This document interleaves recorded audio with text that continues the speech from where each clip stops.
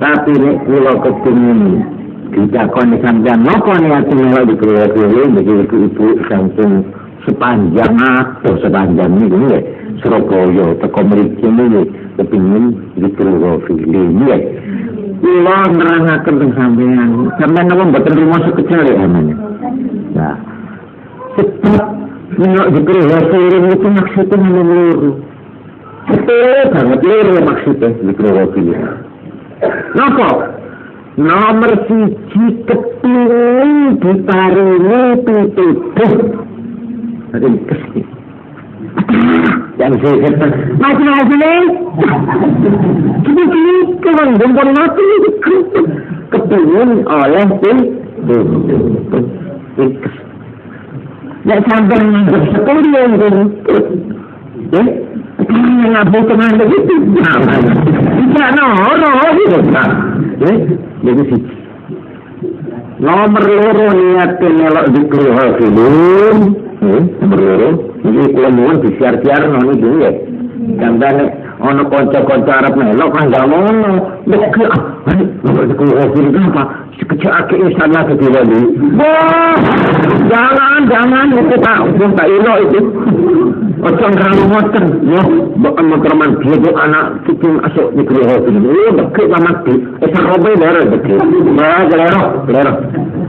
Sampai terang ya, wong melok Dzikrul Ghafilin siji kepingin oleh pitutuh.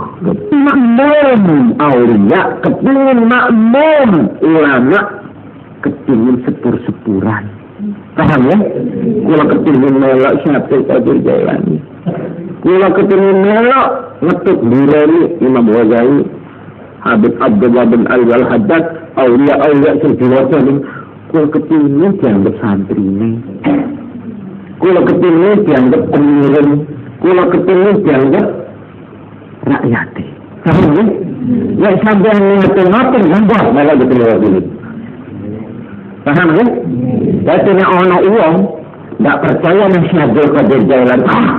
Syekh Qadir manusia, saya juga manusia. Kaman dulu, kepada manusia nak.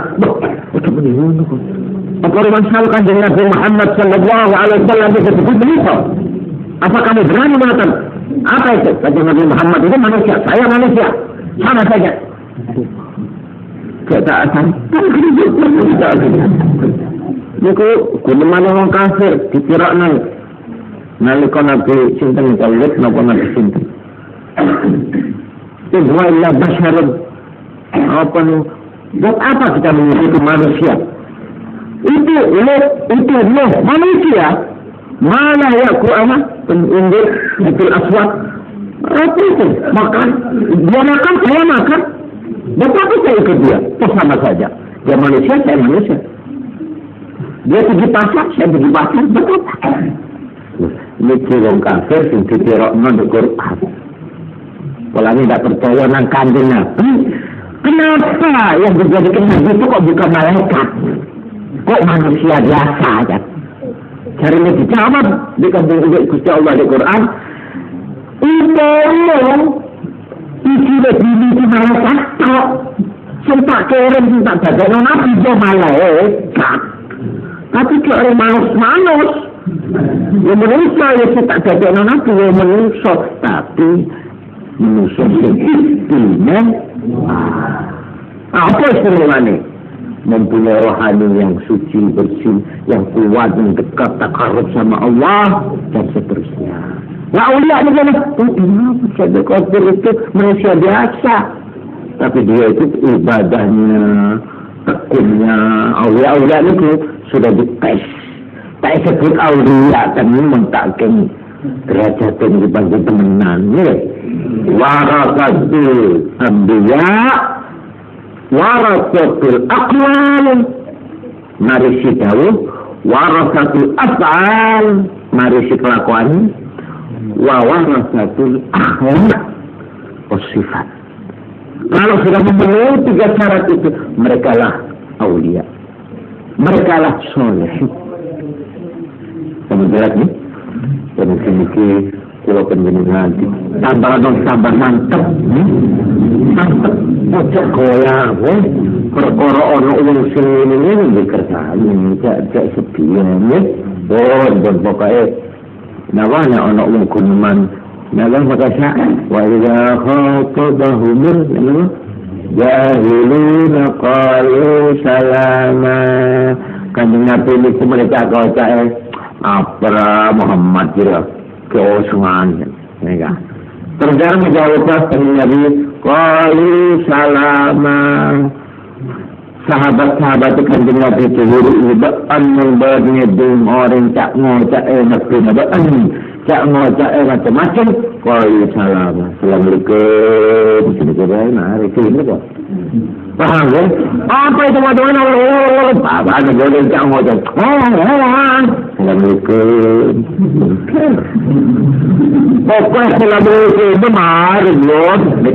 Wa idza khatabahumul jahilina qalu salama. Malah boleh kata udah disebut itu ahli rapat gitu. Ahli rapat. Modern orang ngecaca nikah ni. Caca setempat yang Allah Al-Fatihah. Sudah selesai rapatnya itu. Jangan membuat rapat itu Al-Fatihah. Mari bon. Itu membuat caca semacam desa Al-Fatihah desa. Orang kita kita tutup Al-Fatihah. Itu doa kalau yang mana kalau tutup keliru. Kenderang ngelingau sekolah, keliru kehoan. Kehoan itu bodoh. Apa kemudian mesti betul dalam bulan konak. Ini kan namun lalu jamawan, tapi kemudian ya anak uang sing merasa Dzikrul Ghofilin. Oh kemana miloknya terang-terangan. Utawa mesti lekat sing larak no ati. Sampai cukup qalu salama. Tinggal mari. Assalamualaikum. Tapi kita untuk tinggal Allah ikut tapi sembilan. Assalamualaikum. Oh, artinya qalu salama tu jadi perkara-perkara ya wis. Muka-muka selamat tadi. Muka-muka selamat. Paham ya? Ikut. Menjelas ya, saya itu belum terselesai. Ojo dilawan dulu, ojo dimacam dulu, betul betul bersama itu. Paham ya? Dan teman-teman agar keluar, semoga saat menikah, semoga kita darah akan wawasan pimpin ya dari. Jangan kulo menawarkan keterangan kulo sing keliru ni. Banyak aku minta ngapunten. Assalamualaikum warahmatullahi wabarakatuh.